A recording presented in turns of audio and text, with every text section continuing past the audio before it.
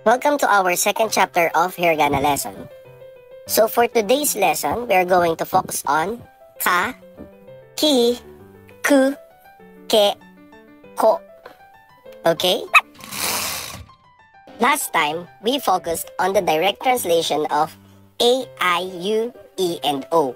And for now, on this hiragana chart, we are going to focus on the line of K, which is the combination of K and the vowels. Ka, ki, ku, ke, and ko. First letter is ka. There are 3 strokes for this character. You can check on the video on the right side for the proper stroke order.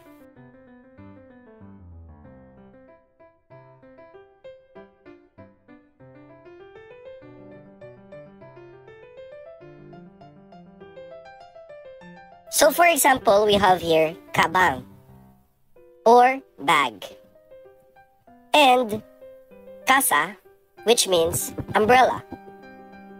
Kabang means bag, and kasa means umbrella. Wow!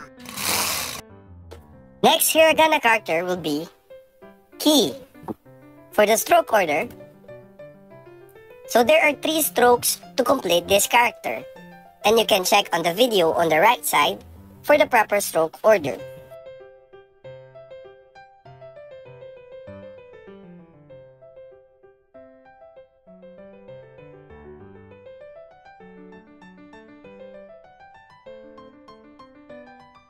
For examples, we have here ki or tree, and kiring, which means giraffe.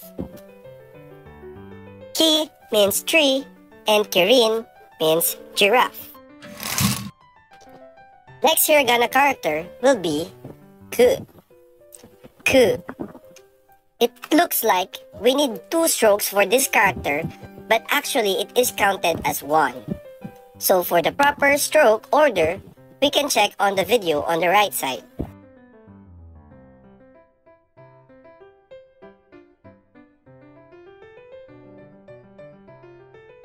Okay, that was easy. For examples, we have here kumo, which means clouds, and kuko, which means airport. Kumo means clouds, and kuko, which means airport.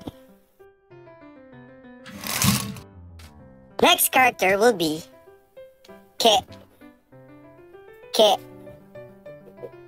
There are 3 strokes to complete this character, and for the correct stroke, we can check the video on your right.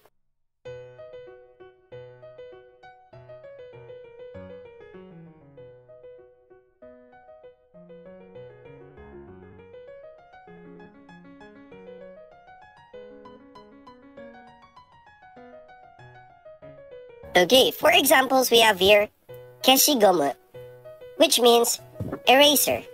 Keshigomu, which means eraser, and kega, which means injury.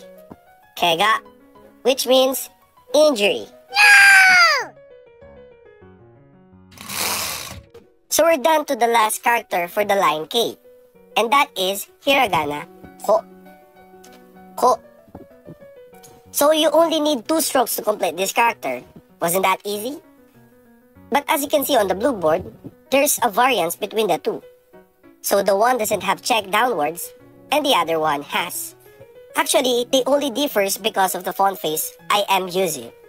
But anyways, it is read as ko, and you can check on the video on the right side for the proper stroke order.